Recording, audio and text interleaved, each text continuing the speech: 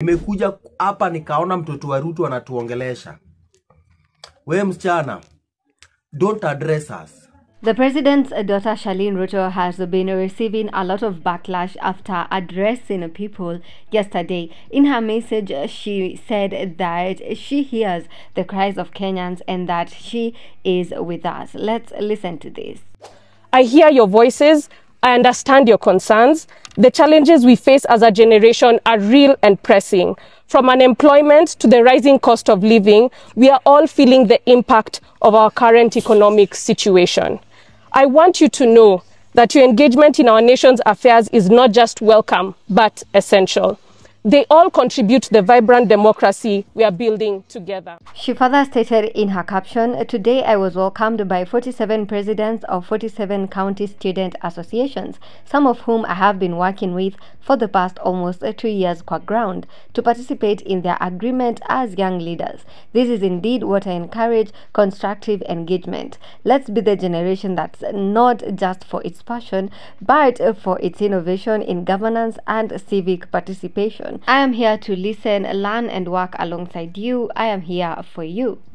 As a result, she has been branded as an attention seeker and as a pretender. She has also earned herself a new nickname, Wiggy G. I don't know if you've heard about it. You can let me know what you think about the nickname in the comment section. I completely find it hilarious, and that's Kenya for you. You can never be sad in this country. But anyways, other than that, people feel that Charlene Ruto does not have any right to address Kenyans. People felt, you are addressing us exactly as who? And here is an example of such a comment from a Kenyan netizen.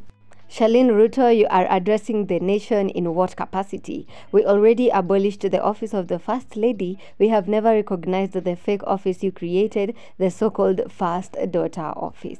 Another netizen said, "Tunajua unataka kusema wewe ni leader wa Gen Z. We don't recognize you, Wiggy G." It even got to a point Kenyans felt that, replying to her posts is not enough. Let's make full videos addressing her. You are feeling nothing. Hakuna kitu nasikia. Tunaumia. Don't address us. You are addressing us, unatuongeza machungu. Uhuru Kenyatta amekuwa president for 10 years. Hatukuwahi ona mtoto wake, hatukuwahi ona msichana wake atanatu address whenever we had a problem. Come to think of it, how can Ruto take anyone seriously if he thinks Charlene is a child? First time I heard that man say, "Leave Charlene alone, she's just a child doing her childlike things." I thought Charlene was 16 years old. I never used to know Charlene until her dad became president and she started hopping from one place to another trying to be relevant. I thought she was 16 years old. Charlene Ruto is 31 years old. Charlene is 31.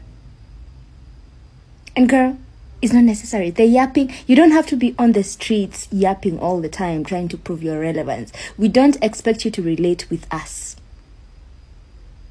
Okay? I have never felt the impact of your activism or whatever you say you stand for.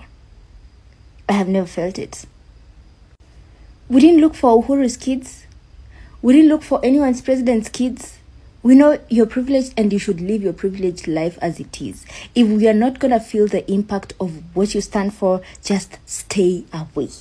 People also questioned whether Charlene is trying to mock Kenyans. This is in light with certain information that has surfaced online. One of them being some tweets that were tweeted by the late Jacob Juma back in 2015, where he said Charlene Chelagat, at the tender age of 21 years, owns 13% of Weston Hotel, valued at shillings 130 million against shillings 1 billion hotel value that she never worked for. And the other one being information recently released by Cyprian Nyakundi on X, which alleges that some of the institutions being owned by Charlene Ruto are some of the institutions misusing state funds meant for the youth. So if what Cyprian Nyakundi is saying and what Jacob Juma said are true, then is it really true that Charlene Ruto has the best interest for the youth, or is all this PR? All in all, it is pretty clear that Kenyans don't want to hear from her. Let me know what you think in the comment section. I have been your girl, Rael Wangari. Keep it here on BNN, where we keep you updated on everything that is happening in the 254.